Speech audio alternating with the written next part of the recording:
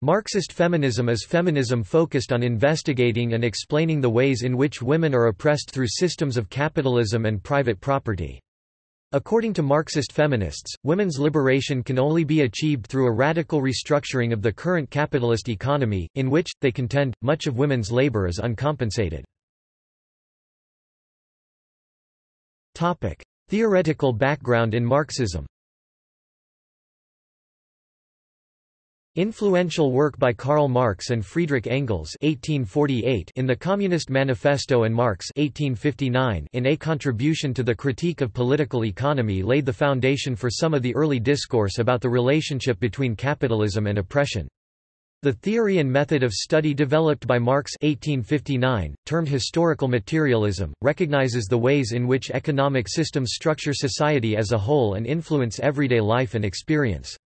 Historical materialism places a heavy emphasis on the role of economic and technological factors in determining the base structure of society.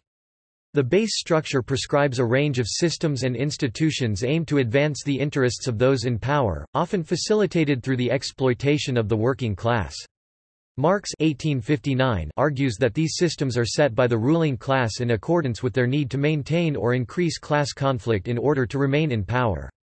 However, Marx (1859) also acknowledges the potential for organization and collective action by the lower classes with the goal of empowering a new ruling class.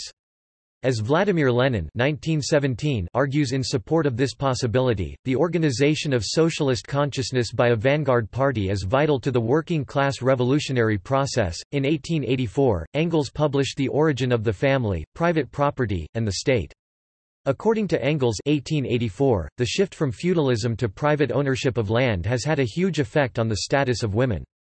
In a private ownership system, individuals who do not own land or other means of production are in a situation that Engels (1884) compares to enslavement. They must work for the owners of the land in order to be able to live within the system of private ownership. Engels (1884) explains that the transition to this type of system resulted in the creation of separate public and private spheres and assigned access to waged labor disproportionately to men. Engels (1884) argues that a woman's subordination is not a result of her biological disposition but of social relations, and that men's efforts to achieve their demands for control of women's labor and sexual faculties have gradually become institutionalized in the nuclear family. Through a Marxist historical perspective, Engels (1884) analyzes the widespread social phenomena associated with female sexual morality, such as fixation on virginity and sexual purity, incrimination and violent punishment of women who commit adultery, and demands that women be submissive to their husbands. Ultimately, Engels traces these phenomena to the recent development of exclusive control of private property by the patriarchs of the rising slaveowner class in the ancient mode of production, and the attendant desire to ensure that their inheritance is passed only to their own offspring. Chastity and fidelity are rewarded, says Engels (1884), because they guarantee exclusive access to the sexual and reproductive faculty of women possessed by men from the property-owning class. As such, gender oppression is closely related to class oppression, and the relationship between men and women in society is similar to the relations between proletariat and bourgeoisie. On this account, women's subordination is a function of class oppression, maintained like racism because it serves the interests of capital and the ruling class. It divides men against women, privileges working-class men relatively within the capitalist system in order to secure their support, and legitimates the capitalist class's refusal to pay for the domestic labor assigned, unpaid, to women. Topic: Productive and reproductive labor. In the capitalist system, two types of labor exist, a division stressed by Marxist feminists like Margaret Benston and Peggy Morton. The first is productive, in which the labor results in goods or services that have monetary value in the capitalist system and are thus compensated by the producers in the form of a paid wage.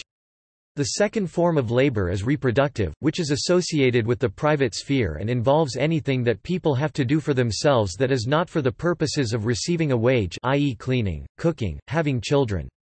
Both forms of labor are necessary, but people have different access to these forms of labor based on certain aspects of their identity.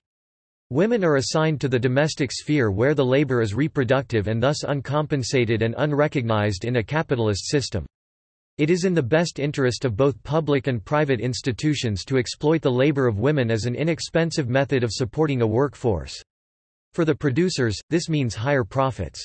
For the nuclear family, the power dynamic dictates that domestic work is exclusively to be completed by the woman of the household, thus liberating the rest of the members from their own necessary reproductive labor. Marxist feminists argue that the exclusion of women from productive labor leads to male control in both private and public domains. Accomplishments and activism. The militant nature of Marxist feminists and their ability to mobilize to promote social change has enabled them to engage in important activism. Though their controversial advocacy often receives criticism, Marxist feminists challenge capitalism in ways that facilitate new discourse and shed light on the status of women. These women throughout history have used a range of approaches in fighting hegemonic capitalism, which reflect their different views on the optimal method of achieving liberation for women. Wages for housework. Focusing on exclusion from productive labor as the most important source of female oppression, some Marxist feminists devoted their activism to fighting for the inclusion of domestic work within the waged capitalist economy. The idea of creating compensated reproductive labor was present in the writings of socialists such as Charlotte Perkins Gilman (1898), who argued that women's oppression stemmed from being forced into the private sphere. Gilman proposed that conditions for women would improve when their work was located, recognized, and valued in the public sphere. Perhaps the most influential of the efforts to compensate reproductive labor was the International Wages for Housework campaign, an organization launched in Italy in 1972 by members of the International Feminist Collective. Many of these women, including Selma James, Mariarosa Dalla Costa, Brigitte Galtier, and Silvia Federici, published a range of sources to promote their message in academic and public domains. Despite the efforts beginning with a relatively small group of women in Italy, the Wages for Housework campaign was successful in mobilizing on an international level. A Wages for Housework group was founded in Brooklyn, New York with the help of Federici. As Heidi Hartman acknowledges 1981, the efforts of these movements, though ultimately unsuccessful, generated important discourse regarding the value of housework and its relation to the economy. Sharing the responsibility of reproductive labor. Another solution proposed by Marxist feminists is to liberate women from their forced connection to reproductive labor.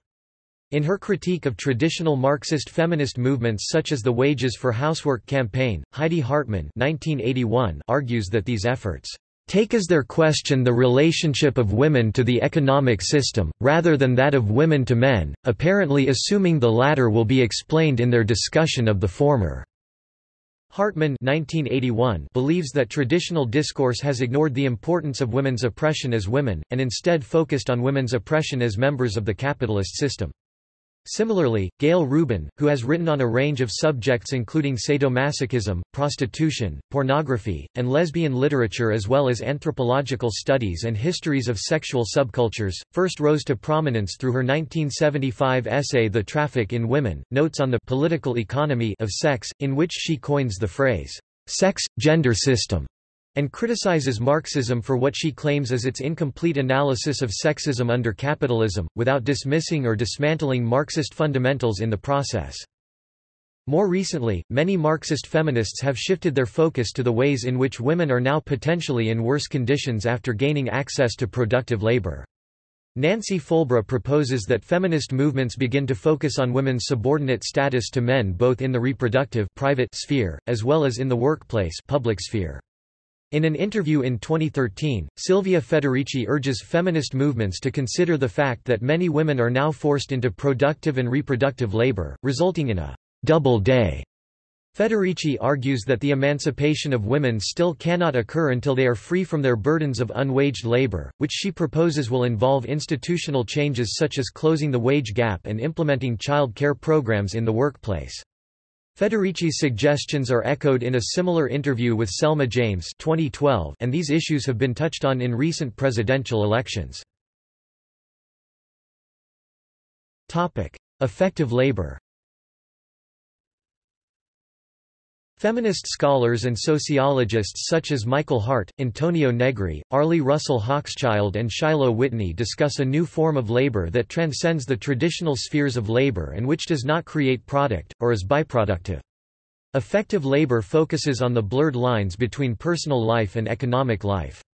Whitney states, "The daily struggle of unemployed persons and the domestic toil of housewives no less than the waged worker are thus part of the production and reproduction of social life, and of the biopolitical growth of capital that valorizes information and subjectivities."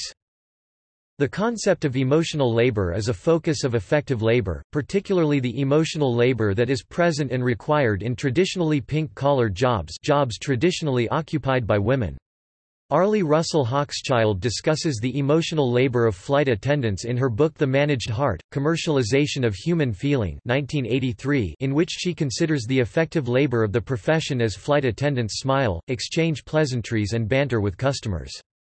Intersectionality and Marxist feminism. With the emergence of intersectionality as a widely popular theory of current feminism, Marxist feminists are broadening their focus to include persons that would be at an increased risk for exploitation in a capitalist system while also remaining critical of intersectionality theory for relying on bourgeois identity politics. The current organization Radical Women provides a clear example of successful incorporation of the goals of Marxist feminism without overlooking identities that are more susceptible to exploitation. They contend that elimination of the capitalist profit-driven economy will remove the motivation for sexism, racism, homophobia, and other forms of oppression. Marxist feminist critiques of other branches of feminism. Clara Zetkin and Alexandra Kollontai were opposed to forms of feminism that reinforce class status. They did not see a true possibility to unite across economic inequality because they argue that it would be extremely difficult for an upper-class woman to truly understand the struggles of the working class. For what reason, should the woman worker seek a union with the bourgeois feminists? Who, in actual fact, would stand to gain in the event of such an alliance? Certainly not the woman worker. Alexandra Kollontai, 1909. Critics like Kollontai 1909 believed liberal feminism would undermine the efforts of Marxism to improve conditions for the working class. Marxists supported the more radical political program of liberating women through socialist revolution, with a special emphasis on work among women and in materially changing their conditions after the revolution. Additional liberation methods supported by Marxist feminists include radical demands coined as utopian demands by Maria Mies. This indication of the scope of revolution required to promote change states that demanding anything less than complete reform will produce inadequate solutions to long-term issues. Notable Marxist feminists: Angela Davis, Raya Dunayevskaya, Sylvia Federici, Shulamith Firestone, Alexandra Kollontai, Sheila Robotham, Evelyn Reed, Chizuko Ueno, Claudia Jones. See also: Anarcha-feminism, feminist economics, feminist theory, gender roles in post-communist Central and Eastern Europe, material feminism, neo-Marxism, the origin of the family, private property, and the state, radical feminism, socialist feminism, Lucy R. Lippert, abortion under communism, intersectionality. References. Further reading: Punacha, Veena, the 13th of March 1993. Hindutva's Hidden Agenda: Why Women Fear Religious Fundamentalism. Economic and Political Weekly. Samiksha Trust, India, 28 11, 438 and n-439, cited in Lewis, Prakash 2005, Hindutva and Weaker Sections: Conflict Between Dominance and Resistance, in Puniyani, Ram ed. Religion, Power and Violence, Expression of Politics in Contemporary Times. New Delhi. Thousand Oaks, Sage. p. 171. ISBN 9780761933380. External links: Marxism, Liberalism, and Feminism, Leftist Legal Thought, New Delhi, Serials 2010 by Dr. Ewer. Eric Engel LL.M. Proletarian Feminism. Sylvia Federici, recorded live at Fusion Arts, NYC, 11.30. 04. Marxist Feminism. Feminism of the Anti-Capitalist Left by Lydia Cirillo.